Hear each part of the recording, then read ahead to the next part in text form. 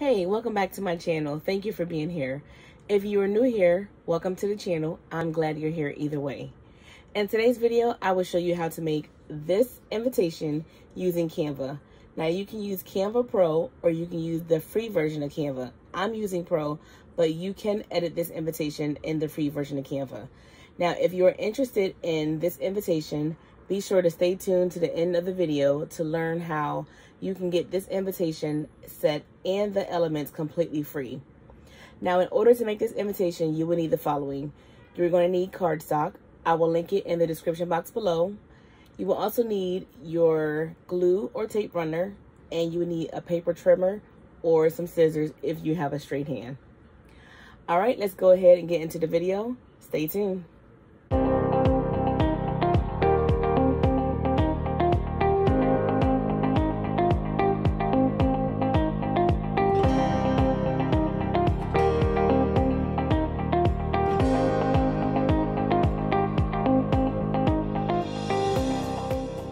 All right, so once you receive the link from me to edit your template, what you're going to do is just click the link that I sent to you in your email.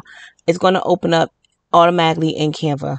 Once it opens up, it's going to look something like this. Now, it's very easy to edit everything because everything is already laid out for you. So all you have to do is just come up here, edit your initials to whatever your name is. Let's say your name is your spouse's name. We'll say T and N. Then you just come down here, you change your first and last name.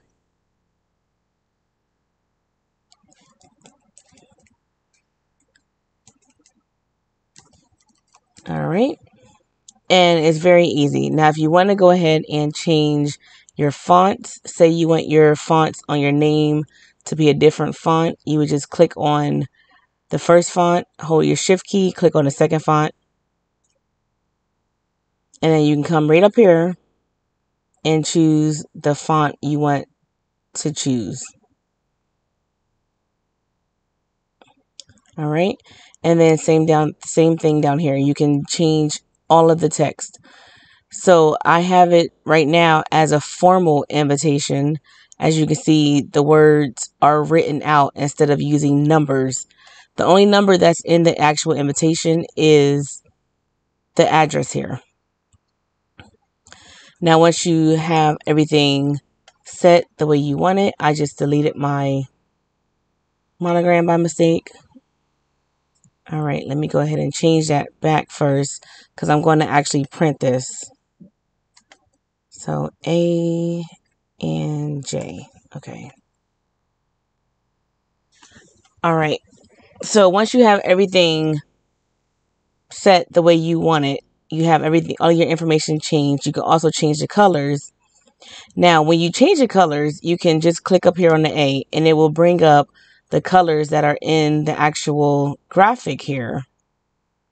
So it will bring up all those colors here, or you can use the regular colors. If you need more colors, you would just click on the plus button and you can choose your colors or your hex code if you have one. So now, once you have everything set and changed to your liking, you will go ahead and hit download. Now, once you hit download, PNG is automatically suggested, and that is the first one that comes up. You can do a PDF print. I sometimes like to do PDF print. If I'm going to be using cut marks, then I'll go ahead and do a PDF print. Otherwise, I'll just do a PNG. So for the sake of this video, I'm going to do a PNG. So you would go ahead and just choose your PNG, hit download, and it's going to download. So once it downloads, you're going to come up to your top or your bottom, depending on your computer's configuration. You're going to click open file and come up to these three dots if you're using a Windows computer. If you're using a Mac, I'm not sure. I don't know anything about Macs except for the iPad that I have. You're going to come up here and hit the three dots, click on save as, and then you can name your invitation whatever you want. And just save it in a place that you'll know and remember where you saved it at. Go ahead and hit save. And now you can close this page. Come back to Canva. And this time, come to the home page of Canva and click on Create a Design. Now, at this point, you're going to want to choose a custom size, and you'll want it to be an 11 by 8.5 in inches. Now, if you're using Canva Pro, you'll be able to resize your invitation or stationery or whatever you're using. But if you're using a free version, you cannot resize it. So I suggest you make it the right size the first time, or you'll have to delete it and start all over again. So this is going to be an 11 by 8.5. I'm going to go ahead and hit Create Design. Now we're going to come over here on the left-hand side to Elements.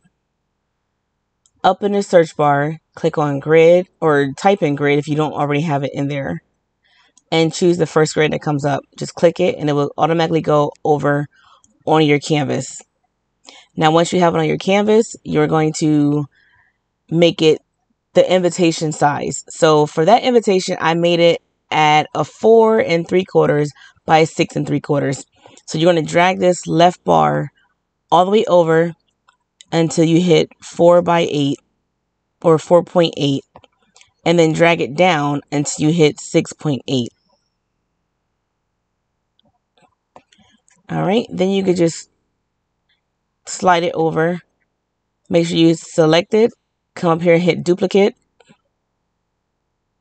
and then move this over also. Now you have a grid, so this way you can print 2 invitations on the same sheet of paper and not waste paper. I am all for not wasting paper, so you're going to do it this way. Now you'll come over here back to your left hand side and click on Uploads. From there you can hit Upload Media, click on your folder, and then you're going to download, or you're going to upload the invitation that you just saved on your computer. Once it comes up into Canva, you can go ahead and just click it and it will pop up over here. Put it in the grid. Now, before I add the second one, I will say that if you are selling a template on Etsy, or you're selling a template to a client or something, and you don't want the actual cloud and the background over here, you can just click on that. Come up here to your colors and change it to any color you want. And you can sell it that way. So it's just like a blank canvas. All right. So now you're going to go back over here to your uploads and just click it one time, and it's over here again. And there you go. Now it's 2 in place. Now you're ready to print. So you would just hit download, save it again as, or download it again as a PNG. This time you can, it's called Untitled. So just open the file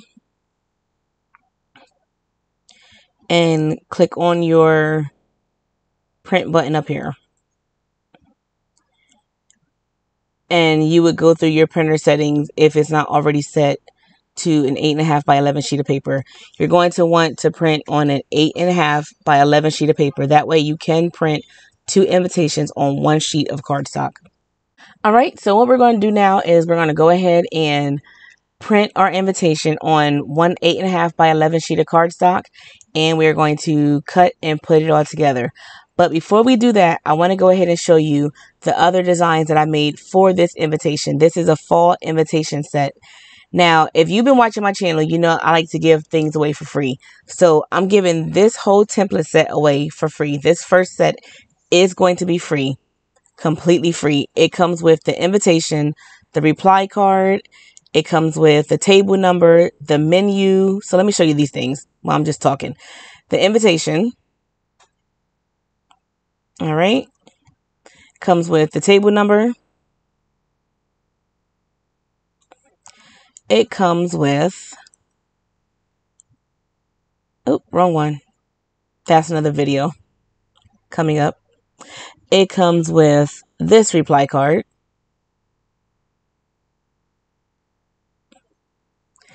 It comes with a menu card. And it will also come with a program, and it will come with a thank you card, which I have not made yet. But if you do want to go ahead and get this set for completely free, all you have to do is email me. My email is in the description box below. Just shoot me an email and I will go ahead and send the link to you so you can download and edit this template to your own information. And it's free, whether you're selling invitations or you are making your own invitations. It's completely free. Don't forget to give this video a thumbs up and subscribe to my channel and hit the notification bell for more videos. All right, let's go ahead and print our invitation and cut it and put it together. All right, so what we're going to do now is go ahead and I printed out my invitation. Ignore this part here. This is for the next video, but I just wanted to go ahead and print each one now. So I'm going to cut this one here for this video, and this invitation is going to be 4 3/4 by 6 3/4. All right, now we're going to go ahead and cut our backing color, which I'm using paper from the paper source. It's just readily available here in New York, so I'm going to be using their paper versus having paper shipped to me and having to wait. So I just have a standard 8.5 by 11 sheet of paper. I'm just going to cut it down to a 5 by 7. All right, we have our invitation cut. Now you do not have to use this color for your invitation. I just thought that this color would actually look nice with it. What I'm going to do now is just turn it on the back and take our tape runner and just run it on all 4 sides of the invitation.